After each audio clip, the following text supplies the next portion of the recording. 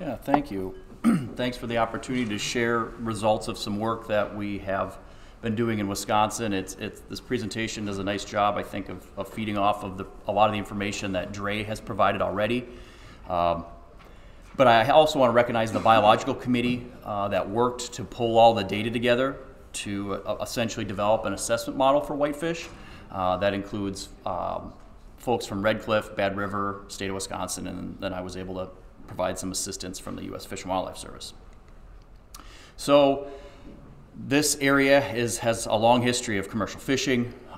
You can see from this graphic kind of a long-term trends. We had multiple periods of buildup, subsequent decline, the first being due to really sea lamprey invasion and predation. The other interesting period to note is the 1980s, where there was this rapid increase in the amount of commercial harvest and then just like a drop off completely. And really what that had to do with was not necessarily stock dynamics, but it was a change in actually an effort to try to dampen lake trout mortality. And it's kind of a common theme through this presentation is that and even Dre's, that the management of lake trout and whitefish are linked together. And so by limiting the amount of large mesh effort for lake trout, that subsequently limited the whitefish fishery. But the period that I'll focus on and that our assessment model that we were sort of able to try to look at and assess was really since the late 1990s, when that commercial fishery again began to increase. So the fishery, as was noted, is it's a large fishery in the Apostle Islands. And considering and thinking about how much of that area is actually a non-take refuge, it's quite amazing. But it's a trap net and gill net fishery. It's both a state and tribal fishery.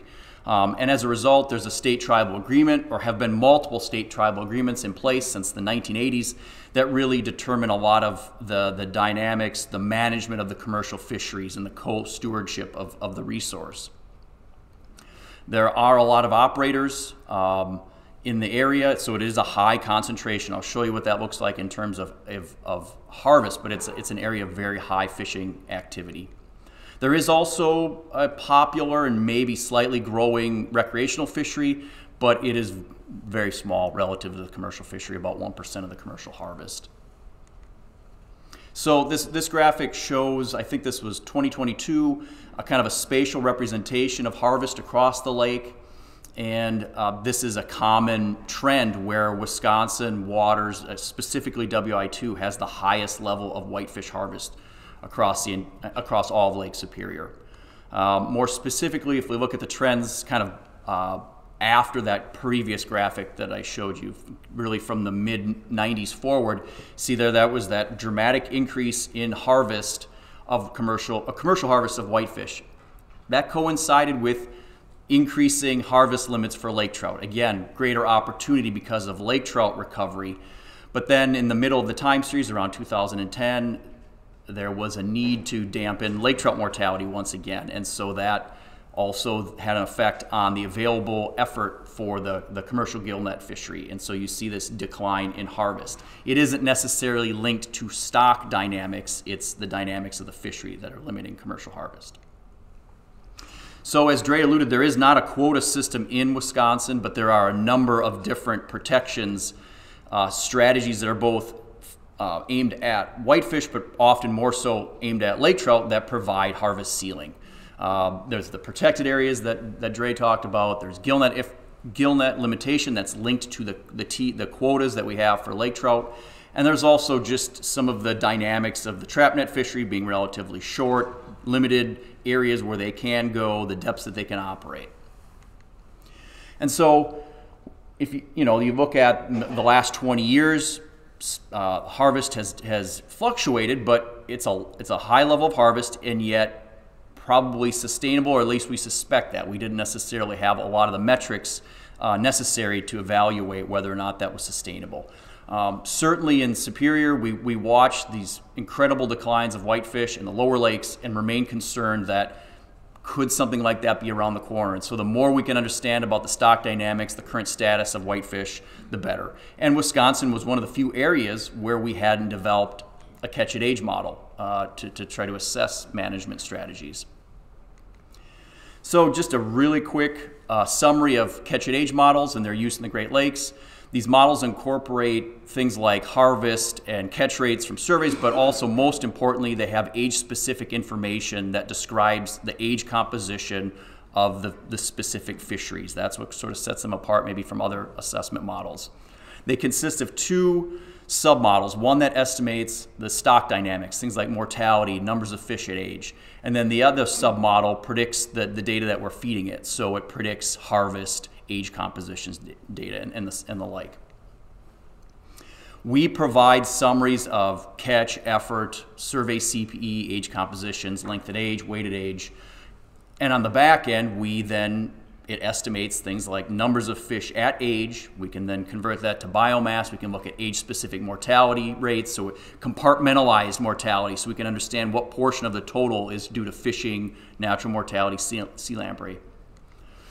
Models like these have been used since really about the mid-1990s and have a long history of use for lake trout and whitefish and other parts of the Great Lakes. So, having said that, why has it taken us so long to develop a catch-at-age model for Wisconsin? Decision makers, managers, negotiators had been asking for this for quite a long time, even going way back to when I still worked with Wisconsin DNR. They were seeking out an assessment model.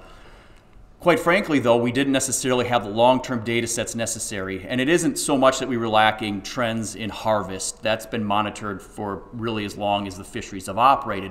But what we didn't necessarily have is that age-specific data from the fisheries and also from the surveys. Lake trout rehabilitation, and this is a common theme probably for other agencies, was took up so much of our time and effort as managers that time wasn't devoted to collecting aging structures for some of these other species. And only really in the last 20 years or so, we've devoted more time towards looking at fisheries data, aging lake whitefish from trap nets and from gill nets. Like I said, we had this long history of harvest, but we just didn't understand what that age composition necessarily looked like. And so as we started to work as a biological committee to bring all that data together, really we didn't have consistent age composition from the fisheries or surveys until about 2004. And so the time series that I'll be presenting the starting point is 2004, which is a relatively short time period for these assessment models, about 20 years, which really caused maybe some problems that we had with maybe stability of model and convergence. So because there has been this long history, especially in the 1836 treaty waters, we had assessment models available to us rather than starting from scratch. We really used one of those assessment models as the base. That's the starting point. Those models consider a trap net fishery and gill net fishery, but do not necessarily incorporate survey data. What is novel, maybe sometimes in this particular base model that we used, is that we allow age-specific selectivity to vary over mean length at age. Selectivity, or the vulnerability of different sizes of fish, can vary over time.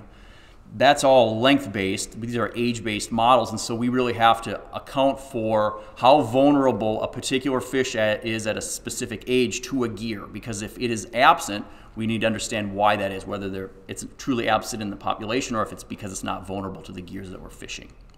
The other thing that we do is allow catchability, which is the fishing power of any particular gear, to vary over time. There's a lot of things that can influence that. The level of experience of the fishers that are participating in a fishery, how they come in and out of a fishery, can influence the relationship between effort and actual harvest. That's important. That's what we're tracking, is that relationship between effort and harvest. Unfortunately, in Wisconsin, the age composition of the fisheries is such that we really don't see whitefish until really age 6 or 7. That's different than other areas, other fisheries that operate in Lake Superior, where often age 4, 5 fish are already vulnerable. And so it was kind of tricky, and we had to, with that base model, start at a point where we weren't trying to estimate fish less than age 7. That's a large portion of the population that we just simply couldn't estimate. So some of those first stabs at developing a catch and age model with that, just using that base information, was that we were getting these really what we thought were not necessarily real trends in in recruitment, right? It's not truly recruitment because it's age 7. That's really the recruitment to the gear, and really wasn't. We felt like we could try to do better if we tried to incorporate survey data. Lake whitefish models, at least as they currently stand in other parts of the Great Lakes, actually do not incorporate survey data, fishery independent survey data. And so this was a bit novel to see how well we could utilize maybe other surveys conducted in Wisconsin to help strengthen the model. The spring lake trout assessment that's done annually certainly captures whitefish, but when we started to dig into the capture of whitefish, both spatially at certain stations, it's very inconsistent. And so the trends that we were seeing from that spring survey really weren't necessarily, we didn't feel were informative. And so we abandoned the idea of using the spring lake trout assessment data, instead looking towards that graded mesh survey, which Dre described a bit, which is a multi-mesh survey that's done in July-August timeframe. It was really designed as a fish community index, and so it has sampling stations in some of those shallower water habitats, and so it captures a wider or provides a broader perspective of the age distribution of whitefish in the population. It also captures a lot of young fish, which is really what helped as we incorporated that into the assessment model. And the way that we did incorporate that survey data into the whitefish model was just as is done with lake trout models, where you have catch per effort, an age composition, and then various factors that sort of weight that data relative to the other data sources. Before I jump into really output of the model, I think it's important to look at the commercial fishing sort of dynamics. Here is the catch rate for the gill net in the top panel and then trap net on the bottom panel. And what's interesting is you see a very similar pattern at the end of the time series, a consistent pattern of increasing catch rates. Even though I showed you harvest maybe was ticking down, catch rates themselves were actually going up, which would be indicative of maybe some increase in population size. So one of, I won't show you the whole long list of different metrics that come out of the stock assessment model, but certainly looking at biomass I think is important. The top panel is female spawning stock biomass, and the bottom panel is total biomass. And you can see that there has been some variation over time, but largely I would say it's fairly stable over the time period. What is also reflected in that increase in catch rates in more recent increase over the last 4 or 5 years in biomass as well, both female spawning stock and total. If we look at what we are measuring as recruitment, which is the youngest age that we can estimate with the stock assessment model, which is age 4, it seems like there's been a bit of a regime change where the first part of the time series was fairly consistently at a certain level of recruitment. It increased and now it's operating at a little higher level, and that's probably what's driving some of that more recent increase in biomass as well. It's just increased levels of recruitment. As I was listening to Dre's presentation, I think we should go back and kind of look. What we don't have is the context prior to 2004 to see if the biomass early in the time series that I'm presenting wasn't driven by higher levels of recruitment in the 1990s. I think that it might be. And the reason I say that is when we look at annual mortality rates, they are relatively low, lower than what we might see in the same area for lake trout. They're varying anywhere from 28 to 38% annual mortality rates, and fairly consistent over time. There's not a huge, not huge changes in mortality over that same time series. This is really busy, so I apologize, but the point I want to make from this is that these dots represent the proportion of catch in the gillnet fishery at each age, and each row is a year. And the point I want to make here is that what we also saw with Dre's information is that there's a high proportion of fish that are surviving well into their teens and even into the 20s. So it's a broad age composition. So it shouldn't be surprising to see that annual mortality rates are relatively low as well. Even though extraction is very high, it seems like that's a reasonable level of exploitation, given what there seems to be a lot of fish in this area. So definitely consider this preliminary work. I think we can always say it would benefit from more data, but I think that truly is the case as we accumulate more data. I think there's more technical things we can do with the model. When I show you biomass in the context of other areas of Lake Superior. I had a little bit of sticker shock because it is a very high number. So maybe we still maybe have to work out some problems with some sort of scaling issues. But I think generally speaking, we have a pretty useful model. Incorporating the survey data was huge in allowing us to estimate younger fish, but it also brought greater model stability in general. Having that another data source with a nice wide age composition. It doesn't necessarily deal with as many selectivity issues because it's a graded mesh survey. It really was very informative to the model. So when you put estimated biomass from WI2 Apostle Islands region, which is the brown area, and all those other shaded areas are from other parts of U.S. waters where we have assessment models, it's a big number. There are a lot of whitefish out in the Apostle Islands. But in the beginning of the time series, it certainly would make some sense. It's close to the same magnitude as what we see in the adjacent units, that mustard colored band, which is MI2, MI3, which is those areas in Michigan on the west side of the Keweenaw. But also keep in mind that they're extracting over 1 million pounds of whitefish every single year. That's 2 to 3 times greater than that second highest unit. So again, you don't need an assessment model to tell you to sustain that level of harvest, there has to be a lot of fish in this area, either coming from somewhere else or produced internally. But if you look at the complexity of habitat, and really the habitat available for all life stages of whitefish in the Apostle Islands, again, not surprising that the production is very high there. And also interesting, just thinking about that old age composition despite high levels, high harvest. As we thought about ground truthing, like, does this still make sense? We looked towards the USGS bottom trawl survey, which really does a nice job of sort of tracking, I would say, those younger cohorts of lake whitefish. The catches in the Apostle Islands, when you look at it regionally, are orders of magnitude higher in that bottom trawl survey in the Apostle Islands than anywhere else in Lake Superior. So it certainly makes sense in light of that survey that this is a area of high production.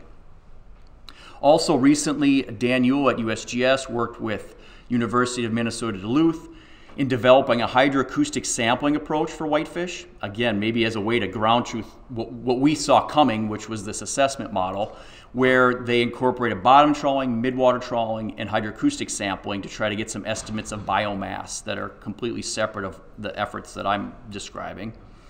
And the graduate student that was working on that just recently pulled together biomass estimates, and they estimated whitefish biomass in the Apostle Islands to be around 9 million pounds.